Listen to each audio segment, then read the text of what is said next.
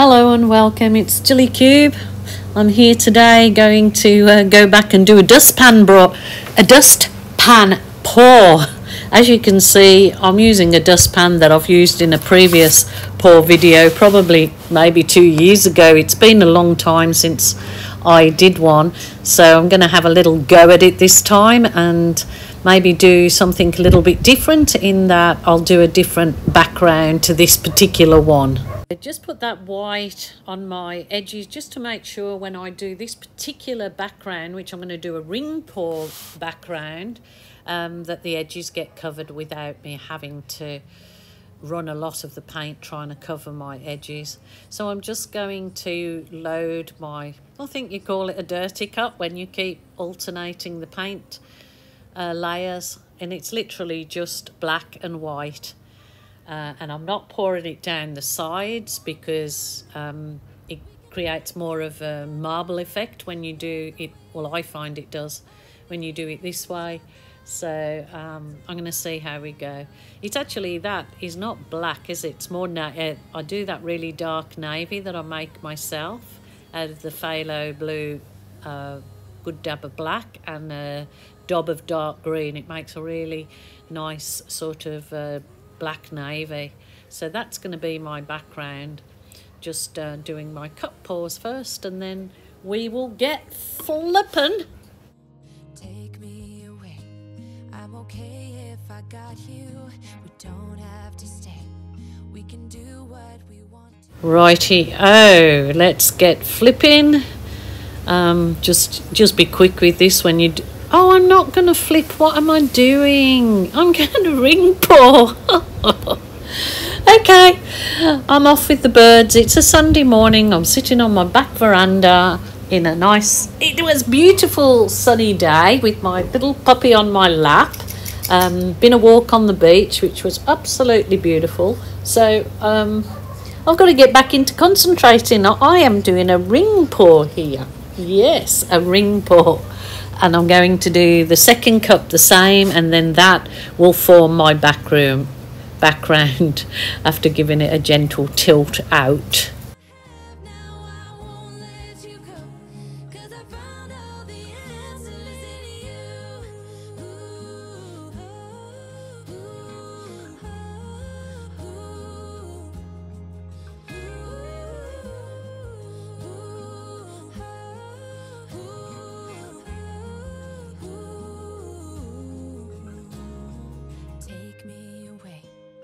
Okay, if I got you, we don't have to stay.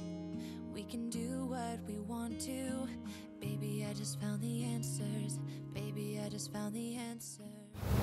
Take this part just nice and slowly. Don't go rushing it actually and give it a big tilt this way and that way, because you'll just lose all the form. Just take your time, but always remember that when you have tilted one way or the other, to always recenter it and bring your paint back so as you don't leave paint all loaded down one end or the other. So just work with it, try and get composition that you're happy with without losing too much paint over your edges. I bet, like me, you are, if you have a phone in your hand or an iPad, you're tilting it right now. Heartbreak, how to go when you're fed up with mistakes. Maybe I just found the answers. Maybe I just found the answers in you.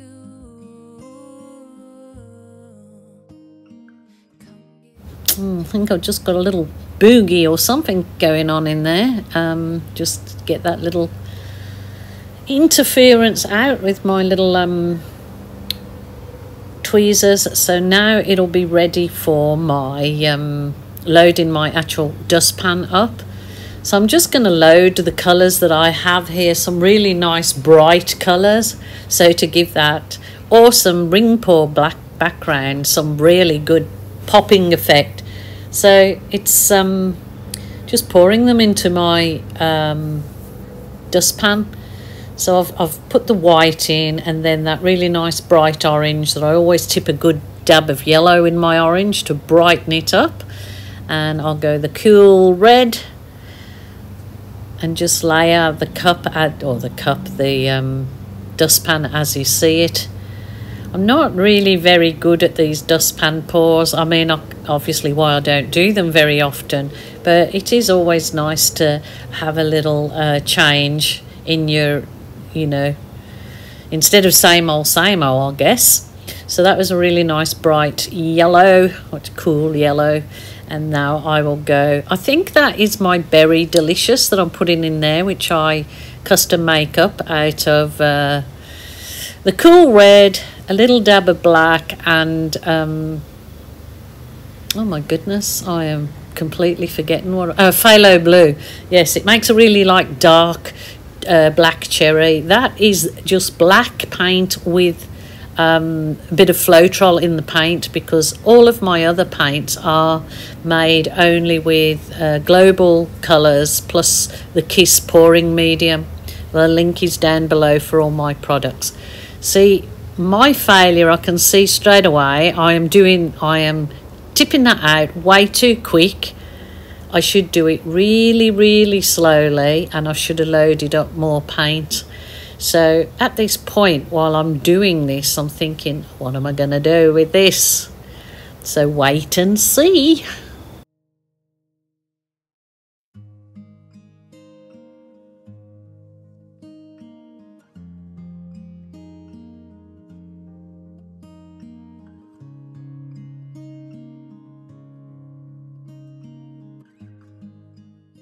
Just doing a little test here. Put that black paint with the Floetrol in it just to see what a swipe on this, if it'll turn it into some really lovely cells. Then it gives me an idea of what I'm going to do over this mess of a dustpan pour that I created. Even though, and I say, oh yes, that's lovely. So I'm going to now go over all those lovely colours with the swipe, and you just wait till you see the absolute gems that come up in this one. This would be fine as a abstract pour as it is. People literally love paint thrown at canvases in all obscure ways, and this is no exception. But I thought I'm going to go over those lovely colours and see if I can get some like lava gem cells going. So let's see.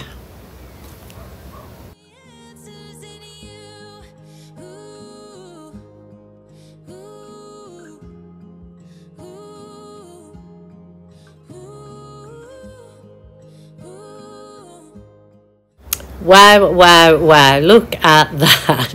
That is an absolute sea of lava. That is absolutely gorgeous. I think I bring you down in this video to give you a close-up look at those gorgeous cells. It is absolutely stunning. I do get a weird and wonderful idea after this, which I think is crazy, but it actually looks like little fishes in the ocean in a minute. So I just mess about with it with my spatula to see if I can bring in a few of the other little drips there into the movement of the whole piece and just work with it. But those colours and everything, it absolutely dried beautifully, as you'll see at the end. But I still had a little bit more fun to go.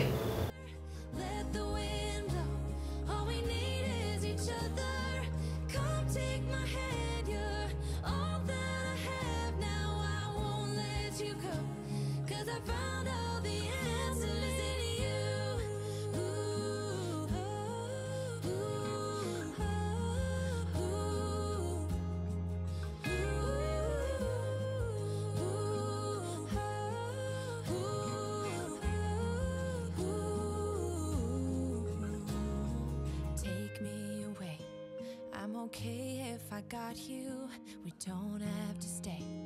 We can do what we want to. Baby, I just found the answers. Baby, I just found the answers in you. Boy, oh boy. This is crazy, but I absolutely love it. Just look at this crazy crazy UFO. I don't know what it looks like, But I actually love that sprinkling that I did of the dustpan. I'm going to leave my dustpan like that till the next pour. It can dry on there fine, as the other one did. But absolutely love those sprinklings. They look like there's a goldfish in the pond type thing. And the cells on this are on fire. There's an actual goldfish swimming in there. Look at that. Talk about very delicious. Wow, wow, wow. That is super gorgeous.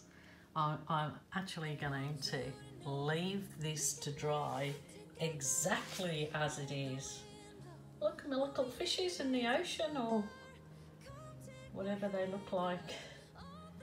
But that has got so much movement and so much like 3D effect about it. I just love it. Well, that was something different for me. So is it a yay or a nay for you guys? Do you know what? It doesn't have to suit all taste, does it? This journey that I take you on in my art room is all about art therapy, enjoying the process, not worried about what other people think, whether it will sell or not. Just absolutely enjoying the art process, and that's what I get from it. Absolutely. And I'd love you to feel the same. If you haven't even tried your acrylic pouring, but you just absolutely love watching the process and the crazy things we get up to in the art room, then that's all worth it too. So my lovelies, I really hope you enjoyed this little bit of craziness. My dog lay down on the floor. Look where all the paint is. She's covered in spots too of paint from me flicking that dustpan. And she's cool. She enjoys her time there. All right, please take care. Bye for now.